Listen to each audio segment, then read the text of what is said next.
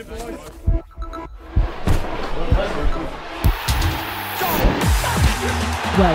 to the show that has it all.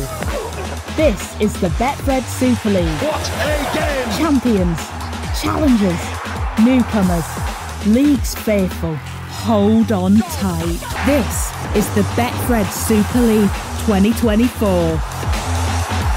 There's nothing like league. Yeah.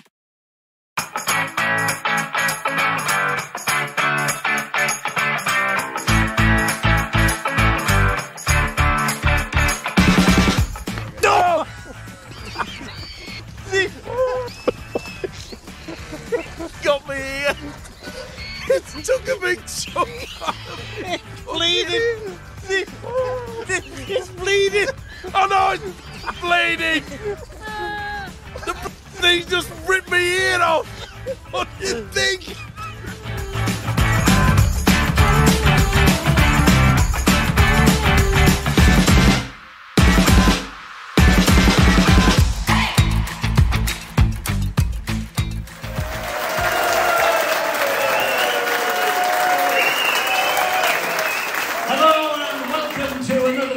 Of Eddie and Stevo, the podcast, coming to you live this week from the Warrington Golf Club here in Cheshire, in the company of over 120 members and their guests.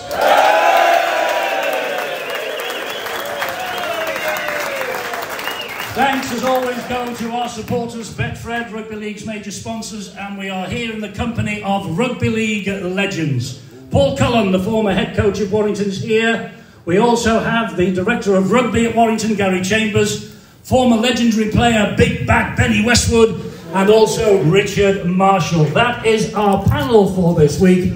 Gentlemen, welcome one and all. Now, let's try and make it not all about Warrington if we can, but I think the one elephant in the room that we have about the Warrington Wolves at the moment is the future of the head coach, Sam Burgess.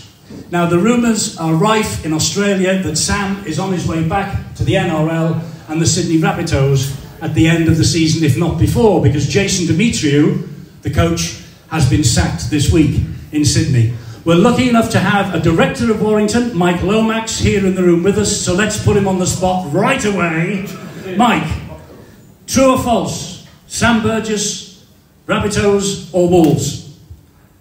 Well, that's a sort of like a two-bad question, isn't it? So he's not going to South Sydney, I can tell you that. Not in his term. He signed a 2-year contract with Warrington Wolves.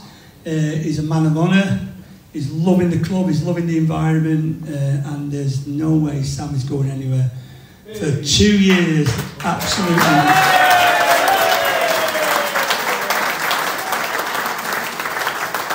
The reaction in the room to that news, that is the club's party line, or is that something you are 110% certain of?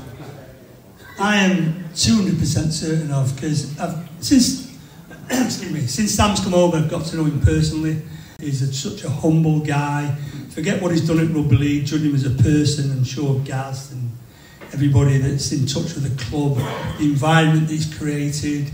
He's such a passionate guy, humble again, I keep saying that word, but and also he demands respect because of what he's done in the game.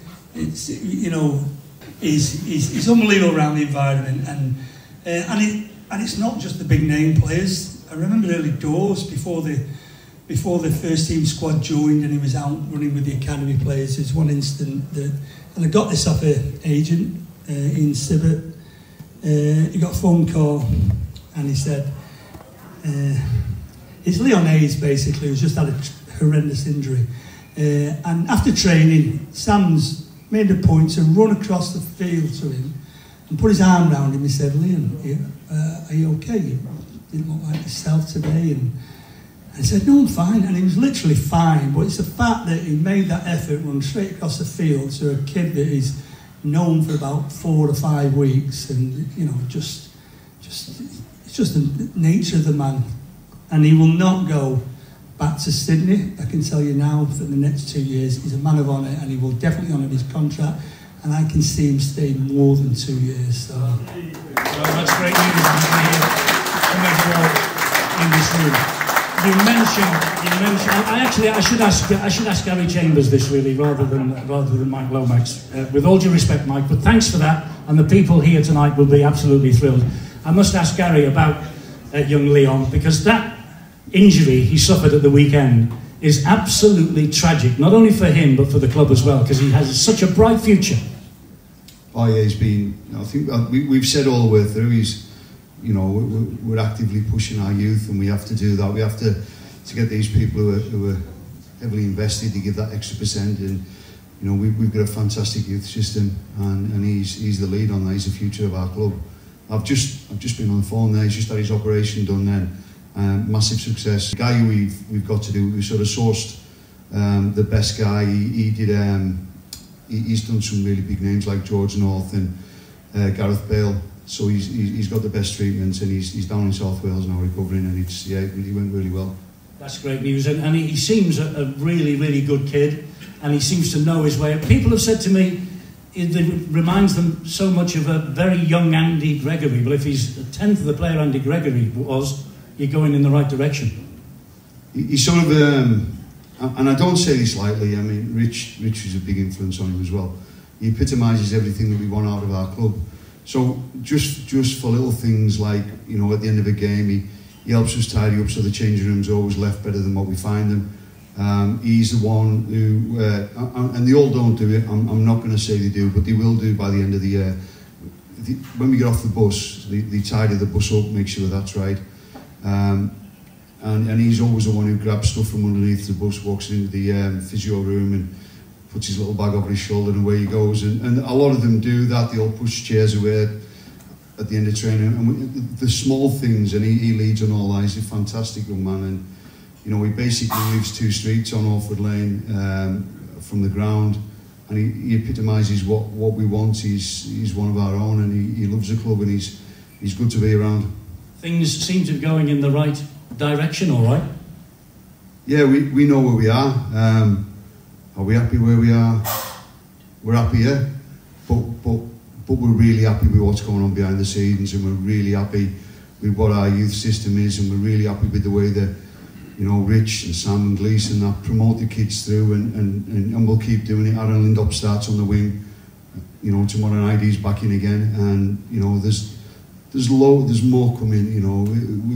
We couldn't be happy with what's underneath, and we will play them, and they will come through, and it's they'll be part of a big future for this club. Fantastic. And you, as director of rugby, therefore, in essence, Sam Burgess's boss, will be delighted to hear what Mike Lomax has just said. He's there for 2 years. You won't be getting thrown in at the deep end again anytime soon, by the sound of things. No, I don't want it again. Rich can have it next time. I had a heart attack last time. I did my blood pressure last night, didn't they remember?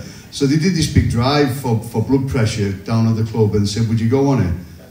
I took it in the stand, put the thing on my arm for the blood pressure.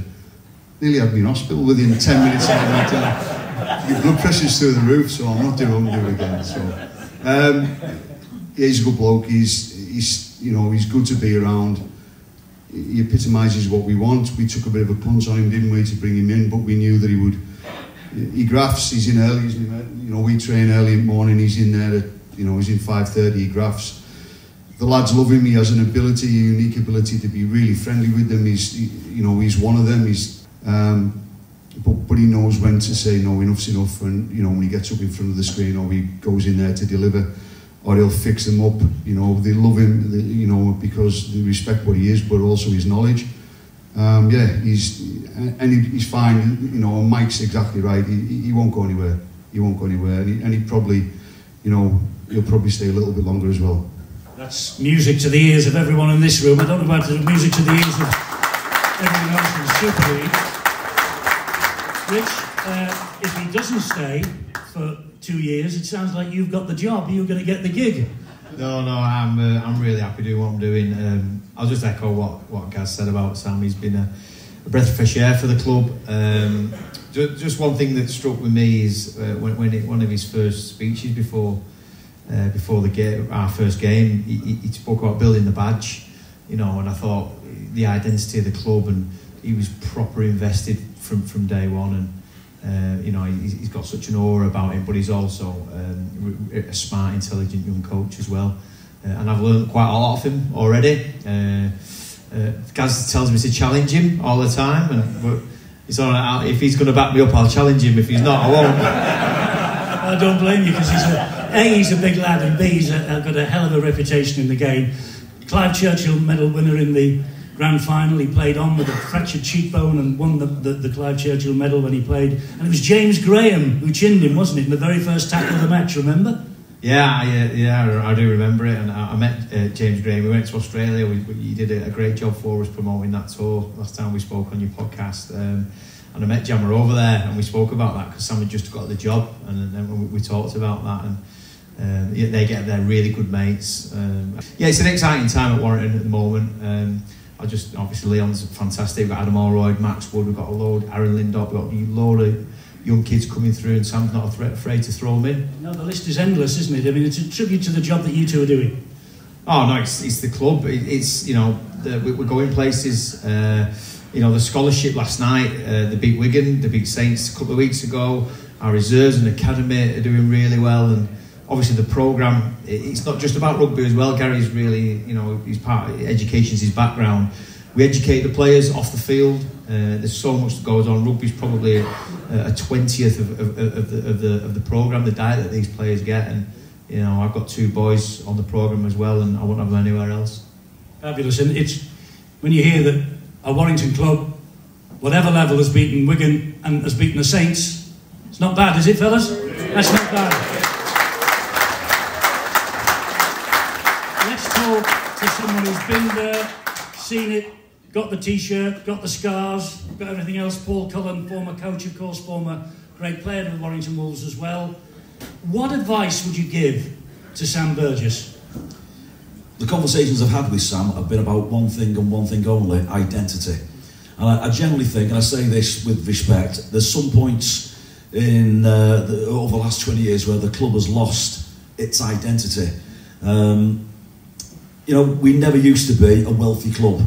We're now probably one of the wealthiest clubs in the world, and that has to be respected. We can make mistakes, but we ought to learn from those mistakes. I think that's what Warrington are doing at the moment. We've made mistakes previously, and now we're stopping making those mistakes with the type of coaches that we're employing and the type of players that we're bringing through. And I heard one absolutely horrific thing a few years ago by a Warrington employee that there's something wrong with the postcode. There's not enough Warringtonians good enough to play for Warrington. I nearly choked, and then I nearly choked the bloke that said it. There's nothing wrong with the WA. There absolutely isn't. You know, there might not be another Paul Sculthorpe or another Sam Burgess or another Andrew Johns or another Lee Brays. But if you look at St Helens, when a lot of their success was built on Sean Long as a 7, and, you know, the major halfback, and Kieran Cunningham as a 9, you know, and 2 brilliant players and 2 lively individuals. Well, the next one was James Roby and Johnny Lomax. St Helens have learnt from the mistakes, and Warrington are beginning to slowly learn from the mistakes. Lee Brays was mercurial, he really was. The next one might not be as good, and that's about the identity. You know, the £1 lottery, learn from it. That's the identity of the club. People on a production line at Rylands giving you £1. That's what it means. That's about culture. Culture is not about some players having a drink and misbehaving. It's a misnomer. The culture is about having the right people at the club doing the right thing for the right reason. You get enough of them, you've got a chance. You've got too many wrong uns and you've got no chance. And the club are moving in that direction. Do you think we'll ever see the day again when an Andrew Johns will come and play for the Warrington Wolves? Well, if he does, it has to be a bonus. You know, I was a part of the Andrew Johns scenario, but that was when I've literally said to Simon Moran about 10 weeks out from the end of the season, we used to meet twice a week, that Lee Brays is on his last legs in terms of injury, and Nathan Wood is hanging on by his fingernails. Have we got any money, support? I've got a couple of blocks knocking around in the lower divisions that I'd like to bring to the club, because when Nathan goes and when Lee Brays goes with an injury, we're in the top 4. I just can't guarantee us keeping in the top 4 if I lose Lee Brays or Nathan Woods, because I keep moving John Clark around and I can't keep doing it forever. I've used my plan B, plan C and plan D. And he went, right, well, I'm meeting Andrew Johns' age, I'll ask if he wants to come. And I went, oh, right, anyway, Simon, now we've got past that, I hope you have a great day in London at the Lords. Can I go and have a look and talk to this kid from Rochdale? Have you got any money for it? He rang me 2 days later and said, it's done. And I went, what's done? He went, Andrew Johns, he's landing on Wednesday. And the club to this very day still benefit from the fact Andrew Johns came for 2 or 3 games, because the next signing was Adrian Morley, who we invited to the club that night. He sat in the stand, who was currently playing for the Sydney Roosters. We don't sign Andrew Johns for 3 games, we don't get Adrian Morley. And Adrian Morley doesn't become the club captain and lift the Challenge Cup 3 times. You know, so it worked then, but Andrew was really a bonus on top of, we're in the top 4 after doing most of the work all season, and he just added a little bit of something. Now, we can't then go and sign a Chris Sandow and expect him to be Andrew Johns, because he's not. That's the point I'm making. The next Andrew Johns has to be Leon Hayes, and Leon Hayes has to be Leon Hayes, not Andrew Johns. And that's the way the club's moving. We've got 120 Warrington fans, well, 118 maybe, Warrington fans in the room. Does anyone want to ask any of the boys a question and give me a day off for a minute or 2? Yes, we've got a couple down here at the back of the room. First of all, name and club support, and what's your question, sir? Steve, Warrington Supporters Club. Do we realistically consider we've got a chance against Huddersfield in a fortnight's time? And this is the Challenge Cup semi-final, with a chance to get through to Wembley, and that would be Sam Burgess's, after 13 games, I think he would be on his way to Wembley in match 14 if they beat the Huddersfield Giants. Is it Warrington's turn to get back to Wembley this year? Can you beat the Giants? No, we can beat them. Of course we can beat them. I think if we play our best game and they play theirs, then we beat them quite convincingly. When we attack them, we hit well, and you know, when we're quite confident. If you know, without going into it all, if we take teams into a grind, that's when we're at our best. We take them and we get them at the back end of games. We're starting to do that really, really well. We land in a position, we kick well, we chase hard, but we keep doing it. We're doing it. That's when we're at our best. And if you see us against St Helens, we took them into a dark place. They're fit, they're really fit, and they're athletic, and they play tough for each other. And when they strike and when they hit like that, then they're tough to beat. They've shown that. So if we do that, and you know, then yes, we'll win. I've got no doubt about it. You know, I think the group that we've got are really united, and I can't wait for it. I can't wait for it to happen. Benny Westwood is here, Super Benny, who didn't know he was coming tonight.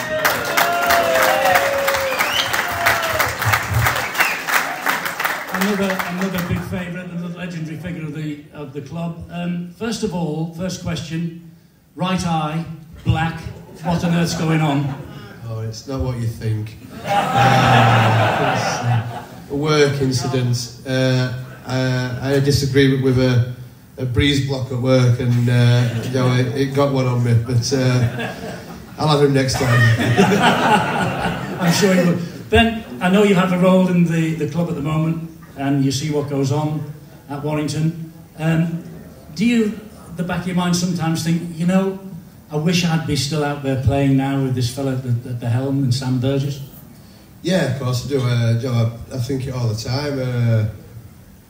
You know, retirement's quite hard, and especially for the first few years, it was very difficult. I can remember when the first year, I retired at the end of 19, and the first game of 2020, I was working my first day at the club doing the corporate side, the boxes and stuff upstairs, and it was against Wigan. I can't cope with this. You know what was the next game at home? St Helens. It took me a couple of years, but yeah, of course I'd love to be able to play, and in my head I probably think I still can, but I don't think the body will let me, and I'm just not quite quick enough or fast. Gary Chambers will tell you, every time I see him, I go, "It's the reserves game this week." Just throw me in there, and I'm actually quite serious when I say it. I think he thinks I'm joking. Yeah, I think we'll always think that we've still got it, or we're still able to do it. But you know, my time had come, and it was a great time, and we won some stuff while we were playing. So we had No, I'm not complaining. No, you shouldn't complain at all. And I often think, you know, there are so many ex-players now moving into the media, moving into Sky Sports. Now that I think you could do a job if you could just keep control a bit. Put a word in for me then. No, I'm long gone. I'm like you. I'm long gone. I'm having this argument with Brian Carney at the minute, and I keep texting him. I could be the kind of Roy Keane of rugby league.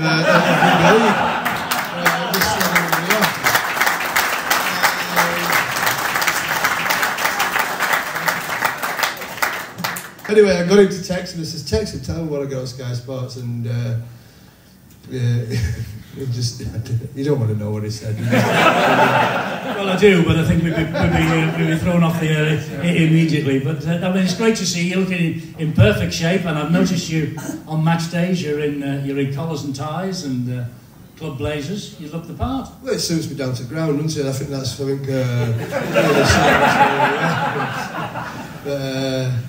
But no, it's great that the club looked after me, and I've been doing it for 4 or 5 years now, and I get a chance to come and speak to all the sponsors, or speak to friends and sponsors, and hopefully make them laugh, and that rugby league humour comes out, and hopefully they stay, hopefully they stay in touch. But no, life's all right. It's good after rugby. That's good to know, isn't it, Benny Westwood? Great guy. Always has been. There's lots happening, isn't there, at the moment in the world of rugby league. Coaches are coming and going, and Richie Myler is director of rugby at Hull FC and is now looking to replace Tony Smith. Gary Chambers is director of rugby at the Warrington Wolves. I'm not suggesting for 1 minute you're thinking of going to Hull, Gary, but what advice would you give Richie Myler? It's a big commitment. It is a big commitment. I mean, I'm lucky. My kids are grown up, and my wife's really understanding at times. But she is. For someone like him with a young family, and he's got other kids as well. I mean, we all say that Hull is a sleeping giant. The city of Kingston upon Hull, if that city is doing well in rugby league is thriving. But at the moment, the Black and Whites are doing anything but thrive, are they? The hard thing, Ed, I found this out this year, when you're trying to sign players and you're trying to bring players and that in, to try and... I have spoke to Richie about this, to try and get players to go over to Hull, and if you're in Hull, you want to stay in Hull, but, to get players to go there.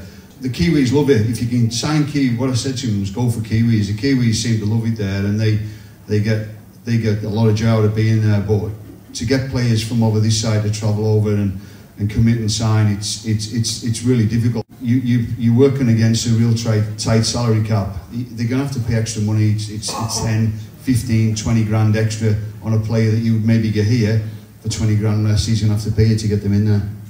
Well, there's supposed to be money moving in to Hull FC, but the most important thing, Rich, is the choice of new coach. I mean, all sorts of names on the list. I've read Sean Wayne, I've read Jason Dimitri, who's just left the South Sydney club, and as we've heard, will not be replaced by Sam Burgess. And I've also heard Lee Breers is a possibility for the Black and Whites. What do you think? Obviously, Simon Griggs is a real good friend of mine. Obviously, we play Hull this week. I think he'd be a really good shout for me. He ended his career through injury. Came out of Halifax, where I was coaching. Did a real good job there as a player coach. And obviously, he's running the reins now with Franny Cummins, I believe. I think he'd be great. Braze has done a great job, hasn't he, over there? And, club legend at this club. It's a big club though, isn't it, Hull? It is a big club, and a sleeping giant, and it'd have to be an experienced coach. If it wasn't going to be someone internally, I think it'd have to be an experienced coach, really. I just wonder, Mike, just to bring you back in this conversation about the new Hull coach for a moment, do you think Warrington, I mean, obviously you've done yourselves a great favour by bringing Sam Burgess in, but Sam Burgess was the most talked about signing of last winter. And is everyone now in the game trying to emulate Warrington and getting the next Sam Burgess, if there is a next Sam Burgess? Well, I don't think there is. There's not a Sam Burgess out there. And everyone says we took a punt on it, but we listened to people who's so highly respected in the game. You know, we had Matty Johns on, we had all the high coaches that had been under Sam and saying how good. In fact, Matty Johns called him, he's the modern day Mal, really. He's done what he did. He'll do what he'll do at Warrington, what he did at Newcastle, you know, and so nothing comes higher than that. And then when you meet the guy, I think all, getting back to Hull anyway, all got bigger issues there, mate. Our directive at Warrington, I mean, we're this club that everyone thinks that Simon Rand buys the next player, We've changed all that. We're looking to invest within, and we invest in Warrington. And a guy that started this 10 years ago, it's a generational thing. You can't all of a sudden bring people from your youth and bring people from your hometown. It doesn't happen overnight. And there's a guy called Neil Kelly in our foundation who did this big hit 25. And the idea was to go to every club, because when I first sat on the Youth Development Board, we had age groups from Rylands, from Crossfields. We have seven amateur clubs, community clubs as they're called. And there wasn't one age group from under 7s to under 16s where all 7 of them clubs were represented.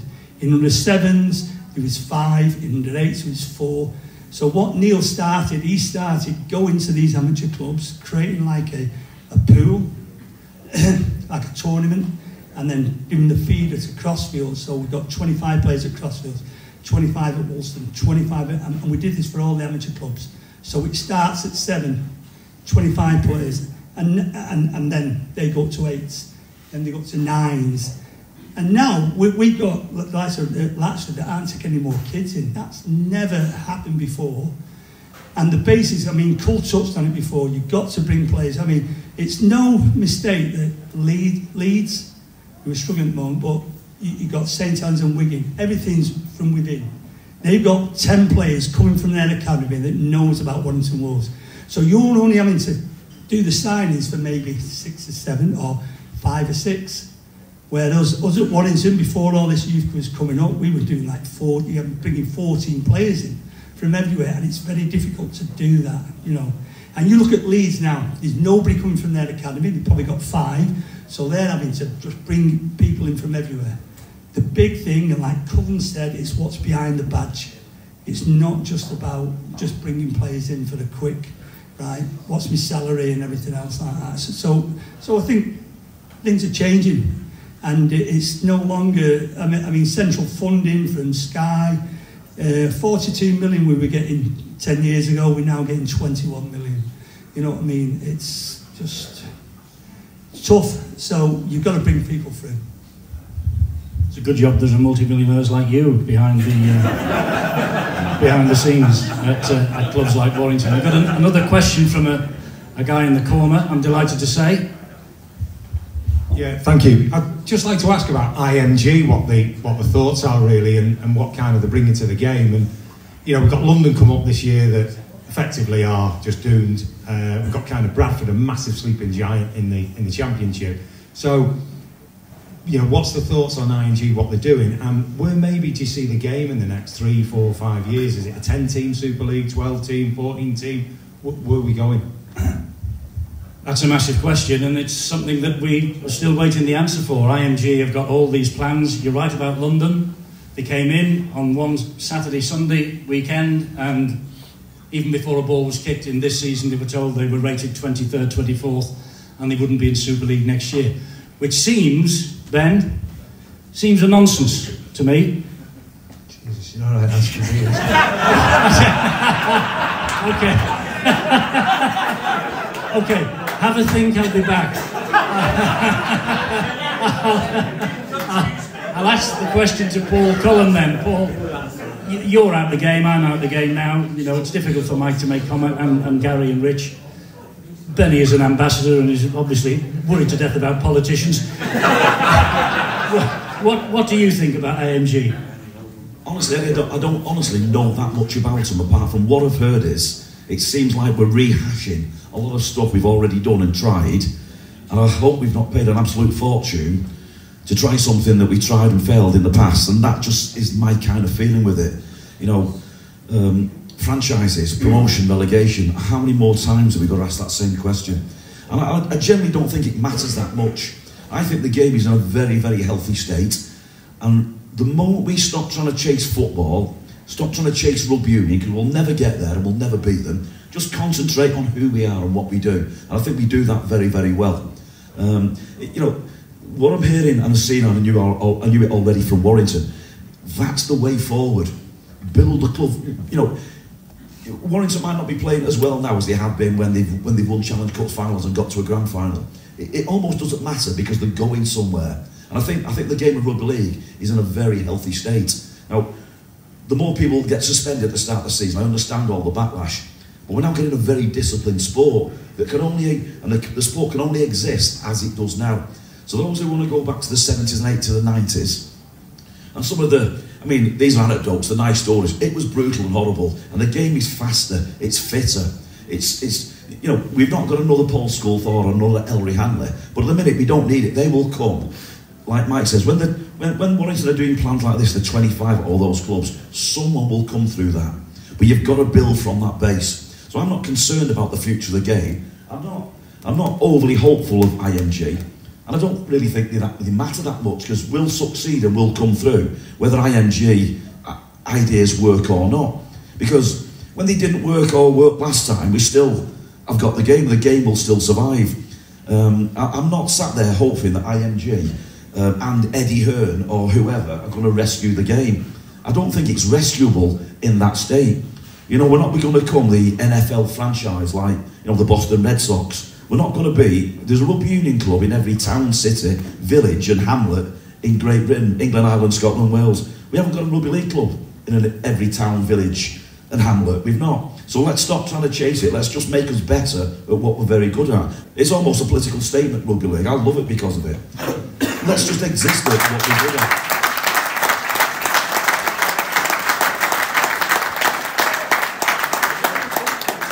I think we're probably coming to the end of this week's podcast. It has been fascinating. I'll come back to you for the final word.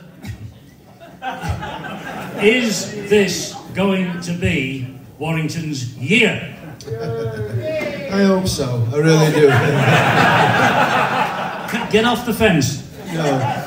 Yeah, I'd like to think so, Joe. You know, I've seen some pretty good performances especially that we've won. Is it 10 out of the last 13? And but watching the big game, the Saints, we come up against Saints in a big game, and they're able to turn up, and gives me great confidence going into some of these bigger games that are going to be coming up.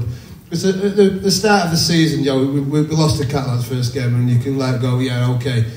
The next 6 or so, I feel like we were expected to win, and although we went on a bit of a roll, in my eyes, Warrington should be beating them anyway. But when it came to Saints and away in that big cup final, the quarter final, I thought, yeah, we're in with a chance, and if we can all stick together and get stuck in like they did that day, then there's every chance that we could. There you go. You heard it here first on the podcast at the Warrington Golf Club.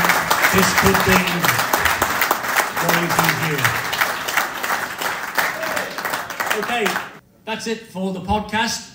We will be back again next week, hopefully with Stevo also in the hot seat. But for now, until the next time, from the Royal Warrington Golf Club, thanks to everyone here, and see you next time.